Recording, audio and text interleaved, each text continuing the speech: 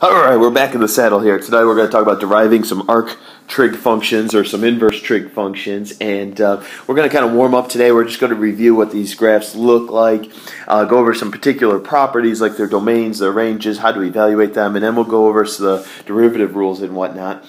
And basically today, by the time we're done with today's lesson, we're going to be able to pick a random point on one of these graphs. Maybe this particular point, we're going to be able to write the equation of that tangent line by the time we figure out its slope and so forth. We're going to analyze each graph individually on these next couple of slides, but I just wanted to clarify with these pictures that these are not horizontal asymptotes on arc sine and arc cosine. I think they're just there for boundaries to kind of show you where the graph, how high it runs up to and so forth. But by the time you do get to tangent, we do have the really nice horizontal asymptotes at pi over 2 and negative pi over 2.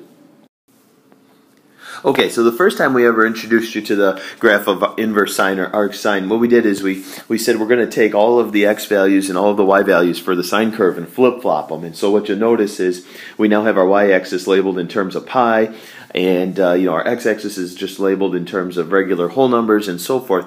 And we started flipping all those points. Well, the problem is that curve started to look like this. Let's see. It would have done a little job like that and kind of swam this way. But what you'll notice is it definitely does not pass the vertical line test. So we had to put some restrictions on it. We said we're not going to let it go any higher than pi over 2. We're not going to let it go any lower than negative pi over 2. And as long as we stay within that window, we've got ourselves a function. So we had to restrict the domain of sine so that arc sine became a function. And according to this picture here, the domain of arc sine is going to be from negative 1 to 1 on the x-axis, and the range is going to be from negative pi over 2 all the way up to positive pi over 2. Now, before we evaluate a couple of these values here, I want to just go over some terminology. Back in the day, if I asked you for the sine of pi over 4, you would have hopefully told me it was radical 2 over 2. Now, when pi over 4 is your x value, it represents an angle. Alright, and the radical 2 over 2 is your y value, and I just refer to that as the value. Okay, so we've got our angles and we've got our values. It's very important to keep those straight. So when we start talking about like inverse sine, those two rascals are going to switch. The x and y values switch. So now I might ask you for, what's the arc sine of radical 2 over 2? And your answer to me is now going to be an angle. Now the angle is the y value, and so you would say an angle of pi over 4. If I wanted arc sine, handwriting's getting a little crazy here, of 1/2, we're looking for an angle of pi over 6. Okay. Now I could have said the same question instead of arc. I could have just said the inverse symbol there, and I'd still get the same answer of pi over 6. And then just watch out for the crazy negative values. If it's negative 1/2, look at what your graph's telling you. In negative 1/2, the corresponding value on the curve is a negative angle right here. And this negative angle that it corresponds to is negative pi over 6. Sometimes people are tempted to give me an answer of like 7 pi over 6 or 11 pi over 6. And I say that those angles simply do not exist in this restricted range that we've got here for ourselves. Alright, real quick here, our domain is just like the last picture, from negative 1 to 1, but our range for this particular function is from 0 to pi.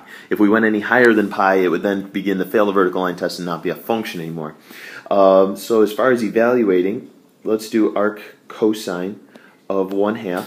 So again, I'm looking for an angle. Tell me which angle corresponds to the 1/2 right here. Looks like an angle of 60 degrees, which is pi over 3. If the tricky one here is if we want to do arc cosine of negative 1/2, take a look at your picture, go straight up from the negative 1/2, and ask yourself, what's that angle right there? Well, you'll notice it's an angle that's a little bit bigger than pi over 2, but certainly smaller than pi.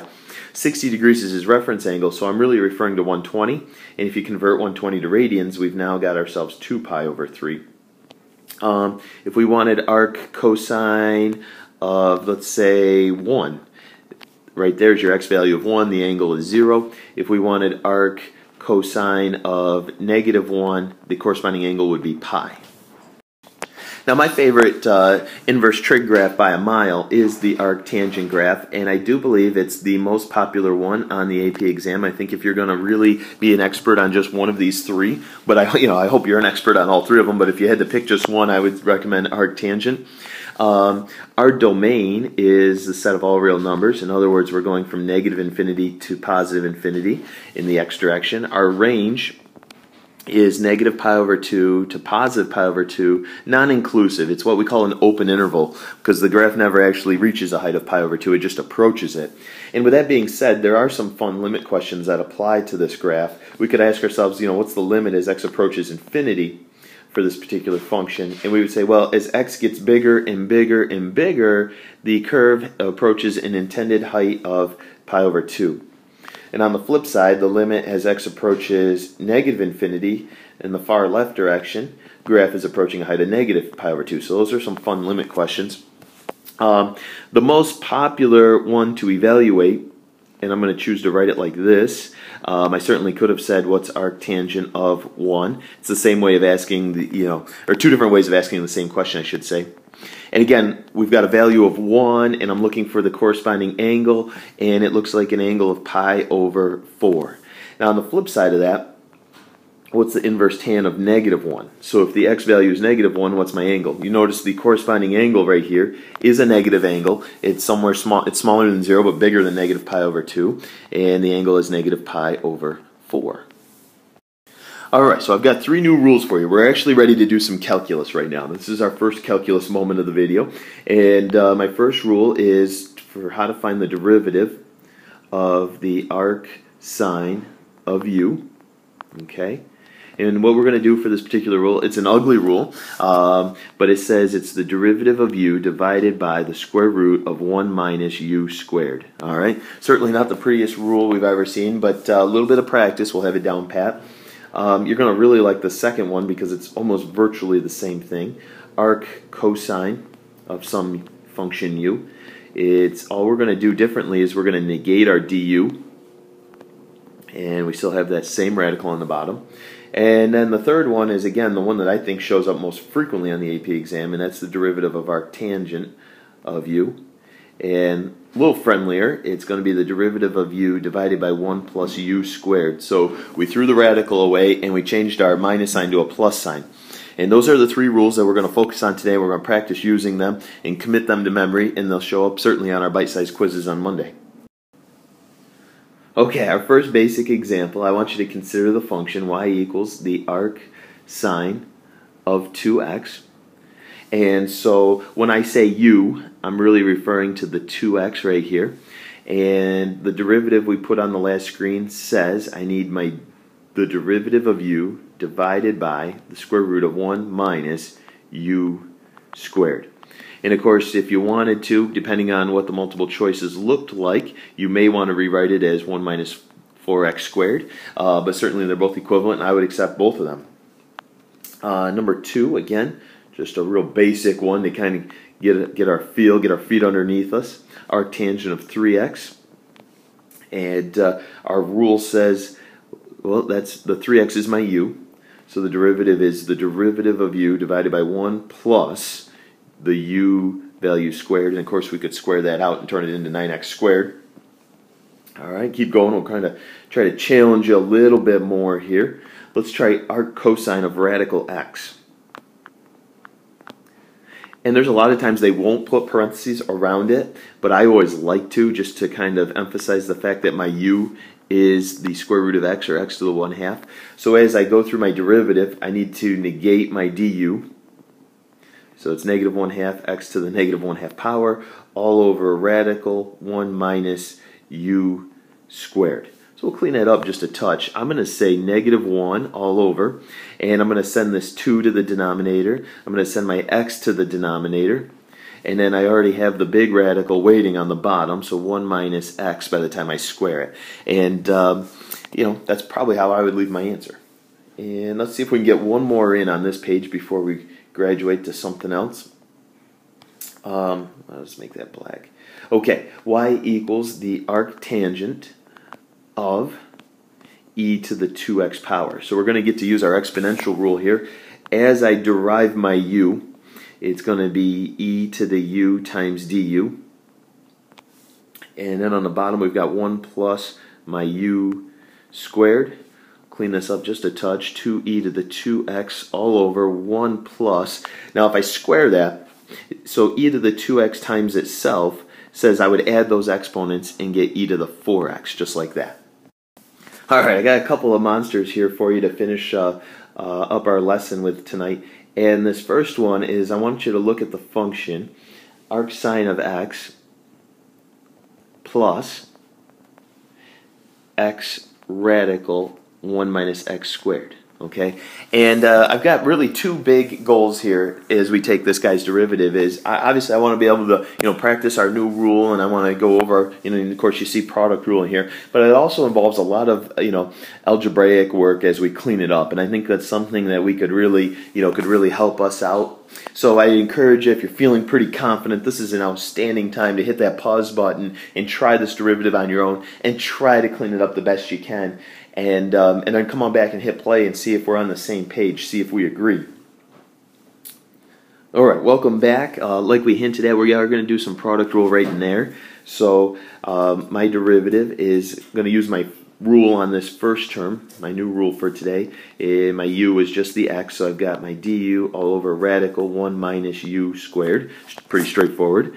And then we're going to run through our product rule. So I've got the first times the derivative of the second, and negative 1/2 is my new exponent, negative 2x is the derivative of the inner, okay, plus the second times the derivative of the first, which is a 1. Okay, cleaning this bear up just a touch. I'm going to try to write each term as a fraction so that I can get rid of the negative exponents. I did think that this 1/2 killed that 2, so I ended up with negative x squared as my numerator, and I had the radical 1 minus x squared on the bottom, and then the last term was radical 1 minus x squared all over 1. Now what I want to do is I want to try to create a common denominator so I can add all of these rascals together. So what I'm going to do is I'm going to multiply this last one by radical 1 minus x squared all over itself. At this point I've created common denominators and I'm ready to combine everything. Now by the time I multiplied this term by this term, the radicals would cancel and I would strictly have 1 minus x squared after I multiplied those two guys together. So my derivative says combine all three into one fraction, and my numerators are, I've got 1 minus x squared plus 1 minus x squared. And let's see, that's going to give me 2 minus 2x squared all over radical 1 minus x squared. And what I'm going to do from there is just a real subtle trick. I'm going to factor out the 2. So it's 2 quantity 1 minus x squared. And believe it or not, because I've got 1 minus x squared to the 1/2 on the bottom, I can cancel those rascals. In other words, I've got an exponent of 1. I'm going to subtract the exponents and just get 2 radical 1 minus x squared, or 1 minus x squared to the 1/2. And that's my final answer. Look at how clean that is compared to where we were just a few minutes ago.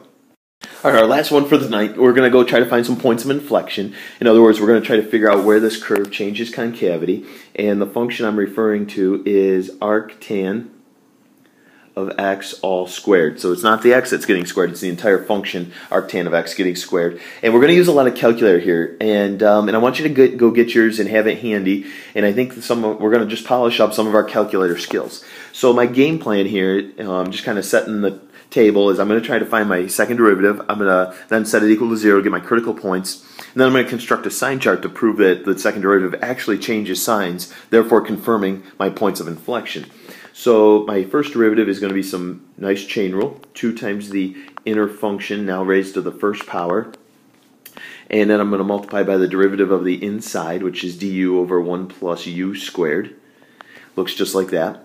If you want to rewrite it, it would be 2 arctangent of x all over 1 plus x squared. And I know I've really been hating on the quotient rule, but this is a time where I think I'm going to use it. Really, I think, trying to avoid it really didn't help me at all. So I just went, we're going to do low d high.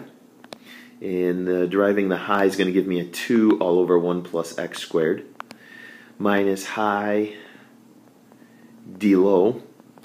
And deriving the low gives me 2x all over the low squared. All right, and you know, let's clean it up maybe just a touch. Look how nice these two rascals canceled, and so my second derivative is simply 2 minus 4x arctangent of x all over 1 plus x squared quantity squared. Alright, now as I set this second derivative equal to 0, I'm going to cross multiply and the denominator fades away once again, multiplying it by 0. So really all I'm doing is I'm setting my numerator equal to 0. And I'm going to go ahead and I'm going to grab my calculator now because that's such an ugly rascal. And what I'm going to do is, you can see right here that I have entered my numerator into my calculator, into the y equals. Notice the calculator doesn't print arctan, it prints tangent inverse of x. It's the same thing. And then what I'm going to do is, I did zoom standard, but then I also did a zoom in after I did zoom standard. And so if I'm going too fast, good time to hit the pause button here on the video and just make sure that you're keeping up with your calculator. And I've got this nice picture here. And again, just remind yourself, this is a picture of the second derivative. It's not a picture of the original function. And I want to really see where it equals 0. And so it looks like I've got 2 zeros right here. And to get those precise values, I'm not going to estimate them. I'm going to go to second calc. And once I get to the second calc menu, this is a menu we're going to use a ton of this year. You'll notice actually choice 6 and choice 7 are two things I'm going to use a lot of later on. But tonight, all I want to do is the 0 function. And once I hit that, the calculator is going to ask me a series of questions. It's going to ask for my, let's say I wanted to go after this 0 right here. It's going to ask me for a right bound, and I'd probably put my spider right there and hit enter. Or no, that would be my left bound, I'm sorry. And then the right bound, I'm going to move the spider down here, hit enter. Then it wants me to guess, and I'm just going to move my mouse or that spider as close as I can to the root, hit enter. And when I did that, I got a value of x equals 0.765 approximately. Notice I'm going 3 decimals. All right, and because there is some beautiful symmetry going on, I got I had to start all over, went back to second calc, did 0 again, and that root right there was x equals negative 0.765. And I'm just going to construct a nice sine chart here. And the picture is going to tell me everything I need to know. Negative 0.765, getting a little sloppy here, 0.765, second derivative. Now, you'll notice I've disregarded the denominator, but that's guaranteed to be a positive value, okay? So dividing by a positive isn't going to change anything. And what you're seeing here is a bunch of negatives, because it's below, and then I've got a bunch of positives, because we're above, and then I got a bunch more negatives right in there. Boom, boom, boom. And so what we just confirmed is that y is concave down, then concave up, and then concave down. And we do have 2 points of inflection because y double prime or f double prime changed signs. So I hope you're able to follow. I hope you feel pretty confident with your calculator skills. Let's take those 3 new rules for deriving the inverse functions and commit them to memory, and we'll rock and roll tomorrow.